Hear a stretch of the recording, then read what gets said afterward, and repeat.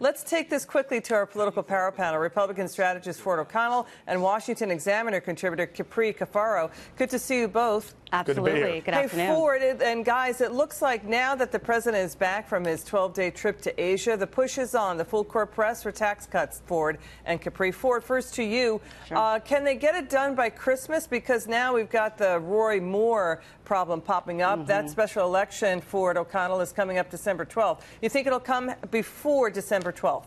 Well, hopefully it will. They might actually have to get it done before December 12th. Look, here's what's happening. We know that Democrats really aren't going to join on to this bill. We're not going to get 60 Democrats or 60 votes in the United States Senate. We may get a couple, but we're not going to really get any Democrats until we know we have 50% in both chambers. So essentially, we are bargaining amongst ourselves, and we have to learn to be a little bit of teamwork and do some compromise and do what's right for the American people. It can happen, it will happen, and it needs to happen before Christmas. Capri, you could see clearly that the push is on again for the corporate tax go down, the tax rate to go down to 20%. Right. And now the fight is against that, of course, on the Democrat side of the aisle. What do you think of this?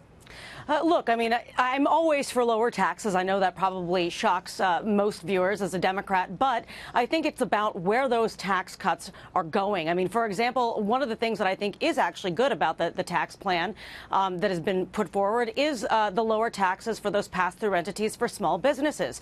But at the same time, we really, in my opinion, tax relief is best invested in the middle class. When you put more money into the middle class pocket, as well as, for those small businesses that are basically the largest job creators that we have in the United States and our engine of innovation, that's really where we need to invest that. And I think for those that make the argument that, trickle down hasn't necessarily worked previously, and we're also increasing, the national debt as a result of this. I hear what you're saying that. Those are considerations we need to look at. I mean, he said, the vice president, saying that we want to unleash a tidal wave of growth. You talk about trickle down economics there. I mean, the vice president of the Trump administration is saying we've had 8 years of trickle-down government.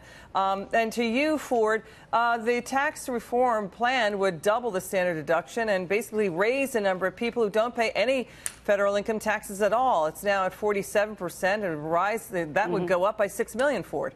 Well, look, you have to understand the top 20% of Americans pay about 85–90% of the federal taxes on the individual side. Look, one thing I think that Vice President Pence makes a great point on is that you have to understand, not only have we had such slow growth, EMAC, but essentially if you want to boost jobs and wages, the rest of the world's done it. We have the highest statutory tax rate in the world. Obviously, our pass-through corporations are way too high. But people don't understand the industrialized average corporate tax rate is 24.1%. You've got Britain at 18. You've got Canada at 15. You've got China at 25. We are not competitive on the global stage. And we need to have that conversation. But let me say this. How do we expect to have boost jobs and wages with an outdated playbook when we know what the rest of the world's running and we know it works? And I'll tell you something. Hang on a second. I beg your pardon. When the Soviet Union broke up, even the former Soviet satellite states went to a flat tax that was lower than the U.S. I mean, that's astonishing. And we've been left with the Museum of Mass Confusion, that's the IRS, because of this tax code, right? It's the best